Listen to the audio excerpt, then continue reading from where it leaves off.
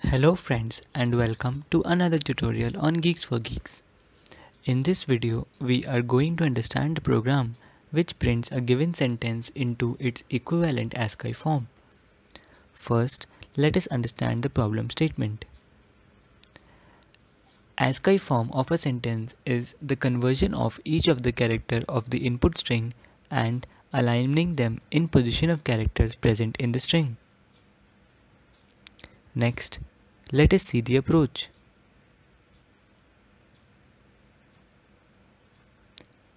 To complete the task, we need to convert each character into its equivalent ASCII value. We perform the following steps to achieve the ASCII form of the given sentence. Iterate over the length of the complete string. Take each character of this sentence at a time and subtract null character to it and explicitly typecast the result. Then print the result. We take a sample string geeks and pass it to str in the ASCII sentence function. Now in the ASCII sentence function, we take an integer L which will be equal to str.length, that is 5. We take an integer convert and iterate in the for loop from 0 to L. So first I will be 0.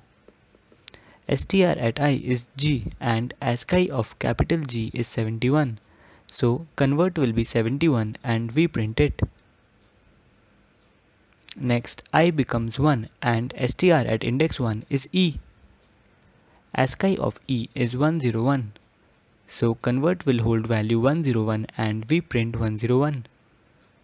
Next I becomes 2 and str at index 2 is also E. So 101 is printed again. Then I will be 3 and str at index 3 is K. ASCII of K is 107. So convert will hold value 107 and 107 will be printed. Next I becomes 4 and str at index 4 is small s. ASCII of s is 115 and convert holds value 115 and 115 will be printed. With this, we finish iteration in the for loop and we have the final output. Now, let us have a look at the time complexity of the program. The time complexity of converting into equivalent ASCII sentence is big O of len, where len is the length of the string. With this, we come to an end of this tutorial.